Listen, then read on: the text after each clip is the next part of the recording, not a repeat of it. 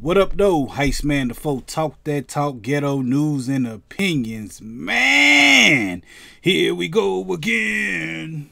Same old shit, dog, just a different day. Y'all know what I'm talking about, man. We talking about this right here. Mabel Rush Elementary School. Somebody then came in there dressed in blackface. A teacher did. They put out a statement said, last Friday, one of our employees reported for work in blackface. The employee was removed from the location and HR has placed the employee on administrative leave. Come on, man.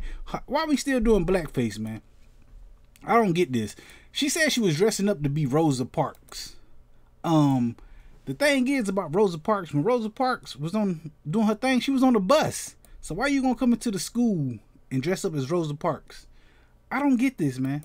You wasn't being Rosa Parks. You was doing blackface.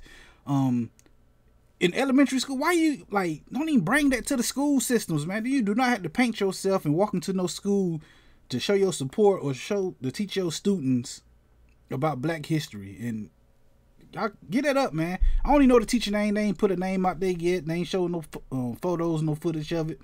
But you brave to come into work full black suit, blackface, man. Like, come on, man. No more blackface. Stop this, y'all.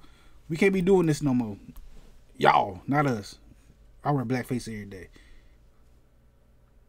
Anyway, man, we definitely gonna be talking about this Friday, man, when more details come out. So y'all gotta come through and holler at me, man, to get the rest of this pimping that I'm putting out, man. I go live every Friday at 9 p.m. Come through.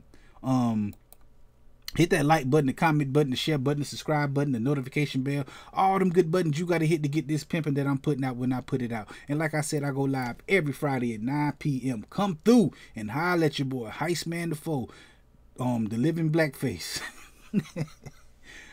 Peace.